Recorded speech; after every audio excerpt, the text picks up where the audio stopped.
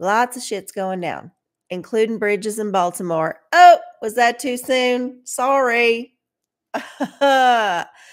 Anyway, I do think people will be traumatized by seeing how quickly that bridge collapsed after that boat seemingly didn't bump into it that hard. Like, it wasn't running full steam ahead. It was kind of just like drifting into it, and it hit it, and then the whole damn thing came down.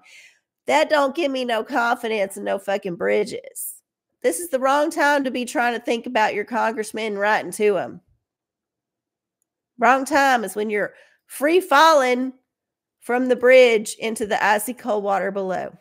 Could this be part of the planned demolition of our society? Could be. Could be. You know, because once you take the scales off your eyes, you can never go back. You can never go back. You can pretend that you don't know, but you always know.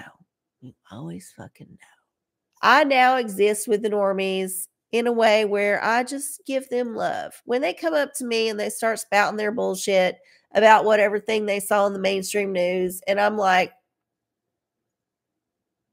in my head, in my mouth, and in my eyes, I'm like, oh yeah. Oh, I heard. Oh my goodness. What do you think about that? Wow. Oh, I know. That's what we need. We need some big fucking dick energy right there. And not just our own dick. We need to have dick energy that we can carry around. Like, we need extra big dick energy this spring. It is Aries season. It's the ram season. There's a ramrod of a dick right there. So, yeah, go boldly forth and ram through things because it's your time.